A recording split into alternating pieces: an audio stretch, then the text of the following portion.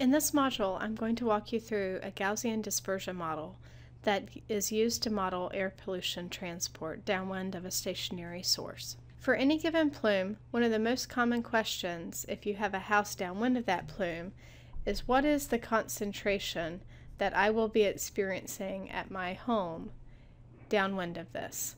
And this is given a symbol in the model we're going to be covering of big X for concentration downwind at a given point. Dispersion models are used by state agencies and by local governments to predict concentrations of air pollutants for given point source dischargers. These are estimates that are based on empirical models.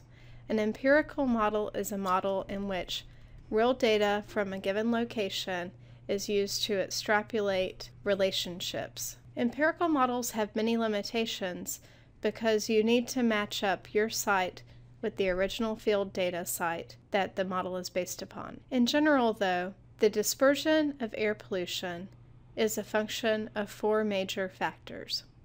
The first is called the effective stack height, which is going to be the symbol H. The effective stack height is the height at which the plume rises together with the physical stack height. So if you have a stationary source, the plume is going to rise up before it begins to be transported horizontally. This is the physical stack height, the difference of the plume height, and that together is the effective stack height. The effective stack height is going to increase with the exit velocity of the pollution and the exit temperature because warm air rises. The dispersion of the pollution is also going to be a function of the mass rate of emission of the pollutant. So if we ultimately want to know the concentration downwind, that will be increased by the amount of mass that is put into the atmosphere. The third major factor is the wind speed and direction. Increased wind speed decreases the plume rise but increases the dilution. And the fourth factor is atmospheric stability. An unstable atmosphere is going to increase the dilution factor, whereas inversions created by stable atmospheres will restrict vertical dilution and potentially increase the concentration downwind. The model we're going to review in this course is called the Gaussian plume model. It is a simple dispersion model that is only applicable to point sources of conservative or non-reactive gases and particles that are too fine to settle. So gravity is not going to be a major factor in the motion of particulate matter if you apply this model. There are many assumptions to the model. Again, this is a simple model, and in reality, models that get used are much more complicated. Some of the assumptions here are that the emission rate is constant. It's not a dynamic model. The stability can be adequately represented by meteorological data. Crosswinds are minimal. Terrain is flat near the surface. The plume is reflected back into the atmosphere when it hits the ground. So we're going to model things like this, where the plume is reflected back or stays, but there's no absorption to the or major sink to the land surface. And so this is the coordinate system we'll focus on. You have your stationary source here. You have your plume, which is a function of the effective height, is where the plume begins to move in the horizontal distance. It goes in the X direction here. It also moves in a Y direction and a Z direction. And so it will fan out in 3 dimensions as it moves away from the stationary plume. The center line here is the coordinate upon which this is all based. The equation that represents this model is given here. Big X is the ground level concentration of a pollutant at a given point XY downwind from the stack of an effective height big H. You'll see here that you have the emission rate of the pollutant, E. You have the wind speed, at the location, you have the coordinates y, and then you have some standard deviation terms, s of y and s of z. So to solve for this equation, you need to find s of y and s of z. So there's a nested equations here to find these. In order to find these are going to be a function of the stability of the atmosphere. So you first need to find the stability class of your local atmosphere. And to do that, you'll use this table here, which shows you the wind speed at the given time of day or night. And depending on whether you have strong radiation or if it's overcast at day or night at a given wind speed, you're going to choose a stability class A through F. One thing I want to point out here is that any overcast day or any thinly overcast day is going to be given the stability class D for neutral stability. Once you find the stability class, you can find S of Z and S of Y as long as you have H that was given, the effective stack height, and wind speed mu.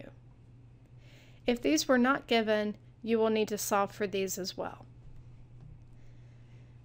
If you need to solve for the effective stack height, you can do so by knowing the physical stack height, which is little h, and then you'll solve for the rise of the plume, which will be a function of velocity of the emission and of temperature.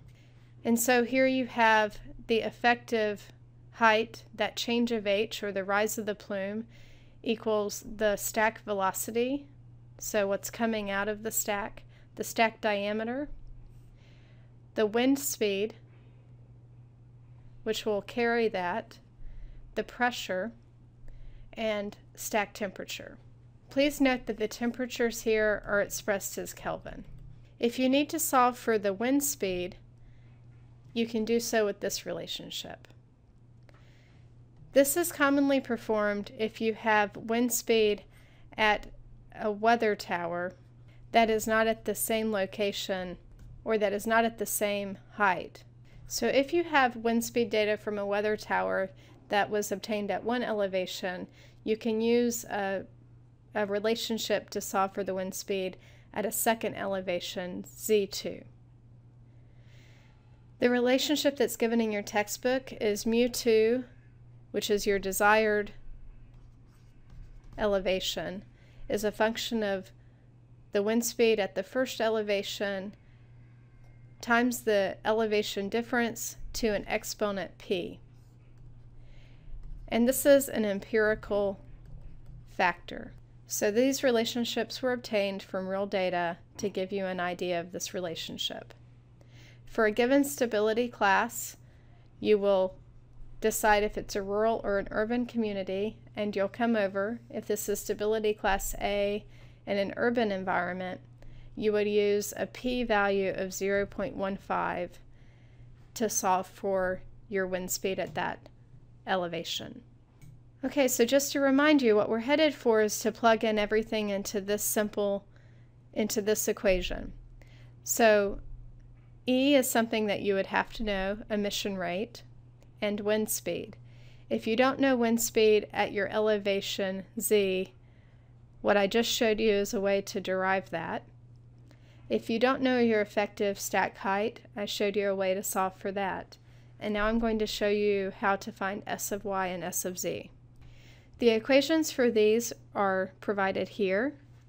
And again, these are based off of coefficients that were empirically derived to create relationships, and they're a function of stability class. So for stability class A again, you would come over and you would read this line, and you would determine if your location downwind in the x direction is less than or greater than 1 kilometer.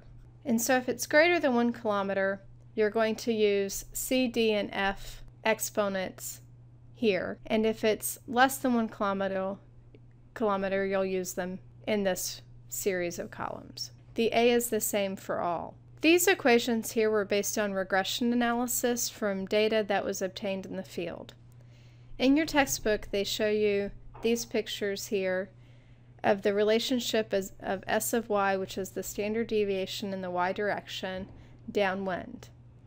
We would expect as the plume leaves that the plume would expand out in the y and z direction away from the plume.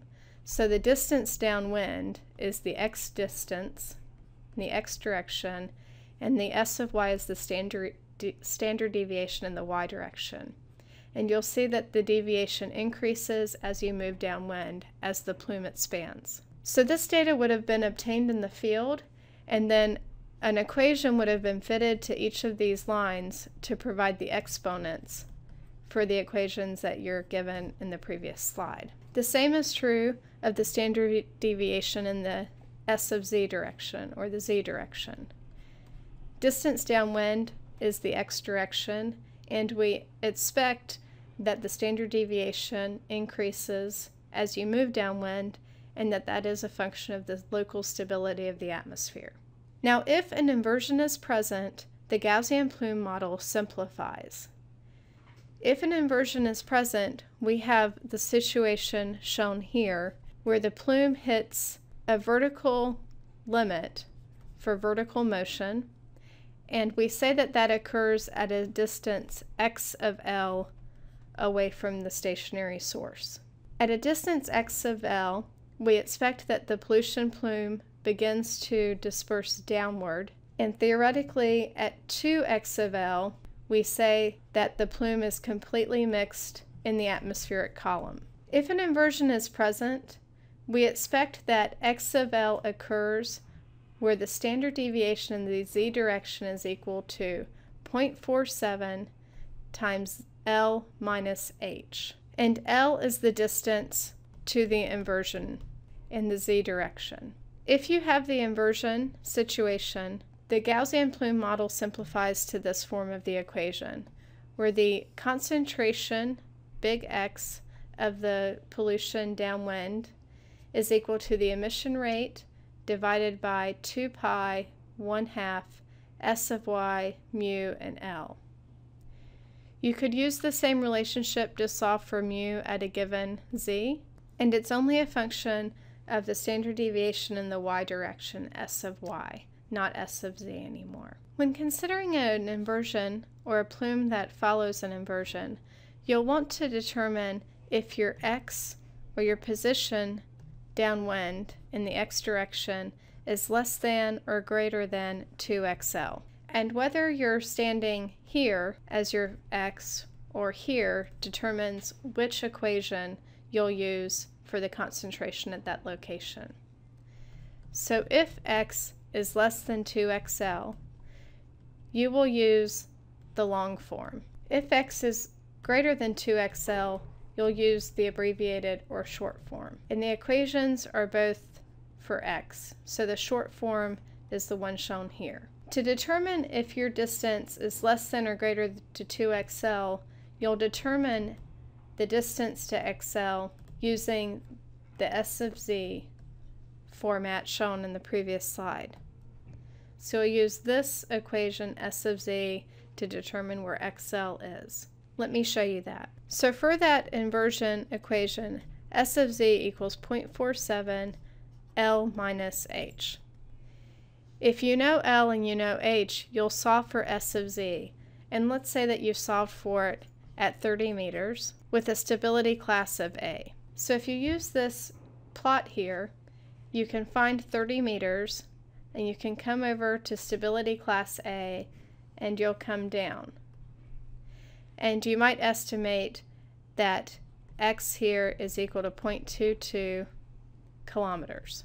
And I want you to understand that you start with meters, but you get kilometers out. So the x here is xl, and that is equal to 0.22 kilometers. And so 2xl is equal to 0.44 kilometers, roughly. And so if you know that, you can come back and you can say, is the x where I'm standing that I want to find the effective concentration less than or equal to 0.44 kilometers? and that will tell you which equation you'll be using.